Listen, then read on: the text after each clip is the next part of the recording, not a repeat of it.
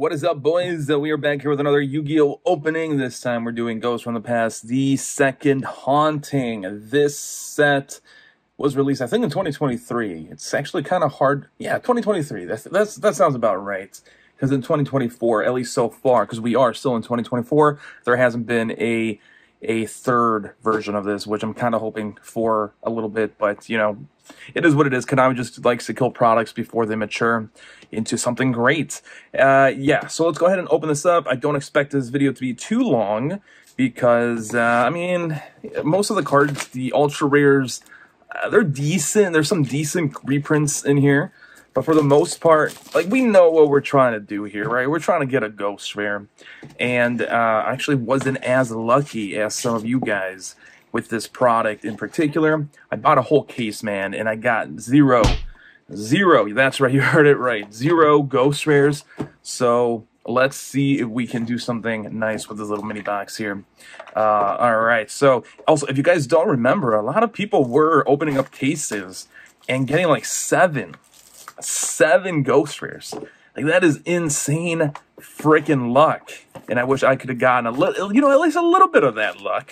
But it is what it is. I actually did wind up getting a couple ghost rares. I think both of them were Daddy. They were both Dark Arm Dragon. So yeah, I got a ghost rare eventually, but I'm still kind of salty about it. Anyways, yeah, let's go ahead and open these up. I've done enough talking and see what we can do. Okay, yeah, I knew there was a way to get these out of here. All right, so it is 4 packs per mini box, and I think 5 cards per pack, and they're all foil, all ultra rares, I believe. So we got an Infinity Pawn. It seems like there's some kind of warping here as well with these foils, which is unfortunate. Vision Hero Poisoner, Vision Hero Forest, there we go. Not bad. Despian Tragedy, and then a Vampire Duke. All right. A lot of these, I wouldn't say a lot of them, but a decent amount of cards that are in this set were reprinted somewhat recently, which kind of hurts the value, unfortunately. Yang-Zing Brutality, Necro World Banishee, the Ancient of Wisdom Mercury, and then a Trace Back. Little Cyber's Falcon looking dude. Nice. Alright, let's see what this third pack here is. Zing Brutality, one more time. Dark Contract with the Gate. Triple D's Vice King. Requiem. A giant snake looking motherfucker. I ain't gonna read that name. It's a long ass name. Adhira. Oh, Tenyi. That's right. This set had a lot of really good Tenyi reprints and also foil upgrades to Tenyis, which is kind of cool. Cupid Pitch, Box of Friends. We got a Vision Hero Increase, a Heavy Metal Avian, and a Zombie World. Hell yeah, nice. Another little Vision Hero tease there. I wish we had more Vision Heroes, man, but what are you gonna do? Right now, they are very reliant. I wouldn't say reliant, but they're just an engine in the rest of the hero world, which kind of sucks. I wish they were more viable on their own, but yeah. So 9 Pillars of the Yang-Zing Sandwich. We got Protector of the Ancients Moon, Tenyu Spirit Mupara, and a Rare Fish. All right, I actually kind of forgot what spot these ghost rares come in, which is I'm pretty sure it's the third. I'm pretty sure it's not going to be the first slot. I think it's in the middle, but I could be wrong. Dramaturge of Despia, Ghost Trick Mary, Insector Hornet, and the Ancient of Mystery Earth. Oh, okay. Wasn't that an inclusion from an OCG structure deck? I feel like people were complaining about that. Vision Hero Poisoner. We got Reptiaf Egg, Ghost Trick, Dulahan. That's a weird one. Vampire Sucker. Holy, that's very suggestive. Very suggestive indeed. Alright, we got a Ghost Trick Stein. We got a Tenyu Spirit. We got a Mystical Sand. Okay. That was actually another cool thing in this set. They were reprinting and upgrading to foils a lot of the OG normal fusion monsters like Sandwich, this chick. There was another card in here. It's one of my favorites, actually. Hopefully we can pull it. But, you know, another actually W in this set, in my opinion. We got 𝗦𝗢𝗣𝗣𝗅, 𝗬𝗏𝗃𝗧. That is actually kind of cool. That is, so back in the day, right, there was a dark theme that was introduced in Phantom Darkness. And there was a dark grepher. That's just a little callback there, because chaos is light and dark. 𝗦𝗦𝗅𝗡𝗃 Rampage Dragon, that is actually a pretty decent reprint. And Pulm, Protector of the Agents Moon, Dugaris, ooh, got reprinted recently, unfortunately, which killed the value quite a bit. Quite a bit. Like, it was actually kind of a decently expensive card in this set, but then it was reprinted a lot because of the rarity collection.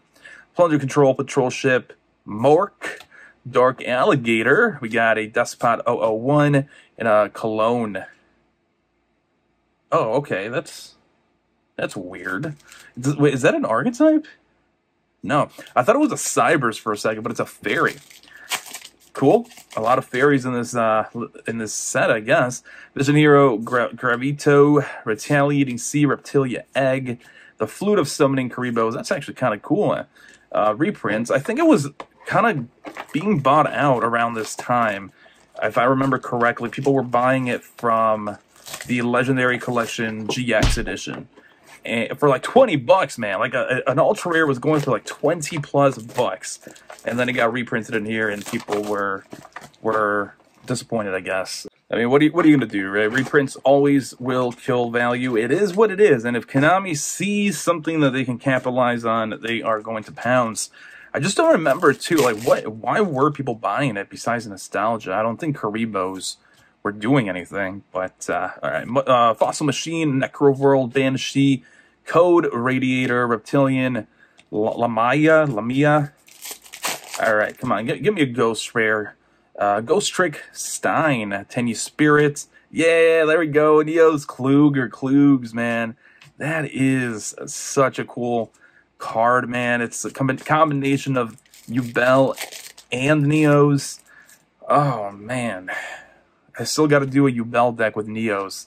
It's hard. It really is hard, but I do feel like if I find the right combination, it will be a very satisfying deck. But also, Yubel doesn't really need more win conditions, and that's what Kluger provides, right? It's more of a win more card in a Yubel deck, which kind of sucks. It doesn't need more win conditions.